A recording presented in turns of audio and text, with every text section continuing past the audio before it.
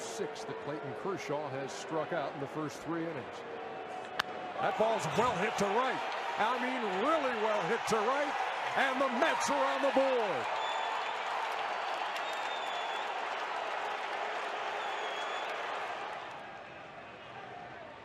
Daniel Murphy waits on the 0-1, and there's a drive. Deep right field. Puig is back. That ball's gone. Giving him another look by pitching in the stretch.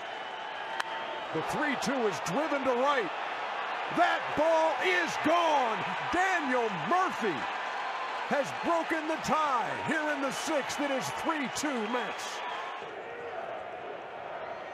A ball and a strike. That ball's well hit to right. Did he get all of this one? Yes, he did.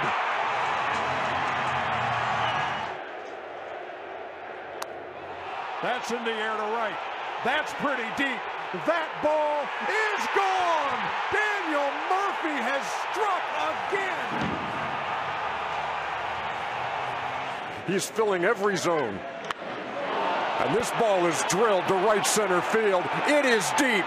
Man alive, Daniel Murphy has homered for the 5th straight postseason game. Unbelievable.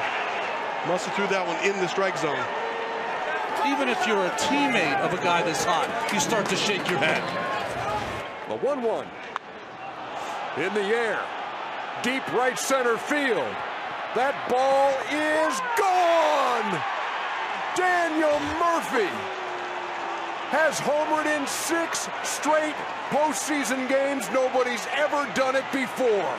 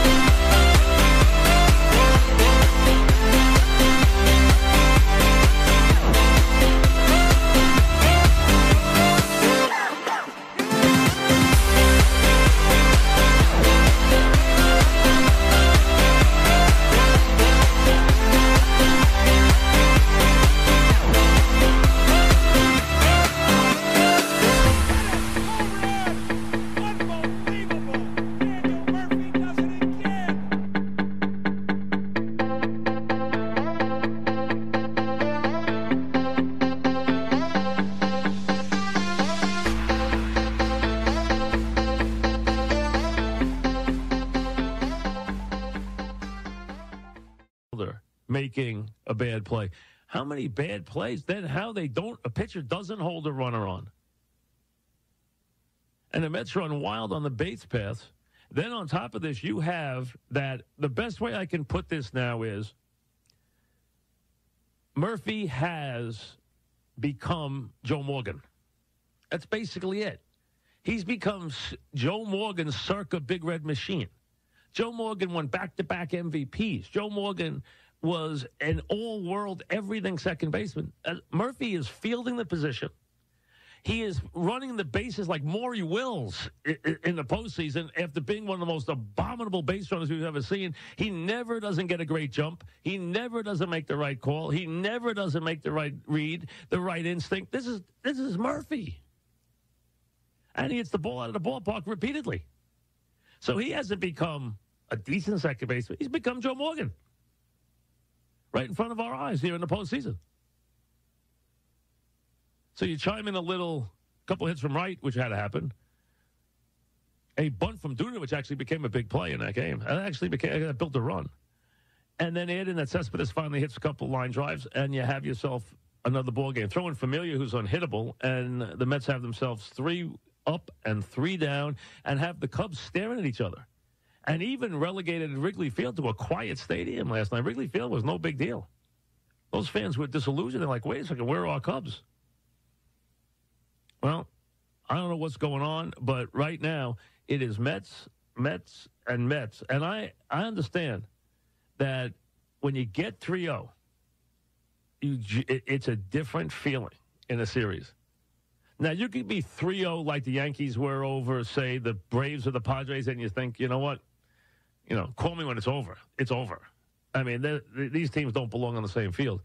But when you haven't been through it, 3-0, you want to do it as quickly as possible. Because when you haven't won, and you can almost see it in Terry Collins, oh, no, we're not looking at, oh, no, we already talked about it right after the game. Because they don't want to even be perceived for a second, a millisecond, that they are doing anything except being ready for tonight's game.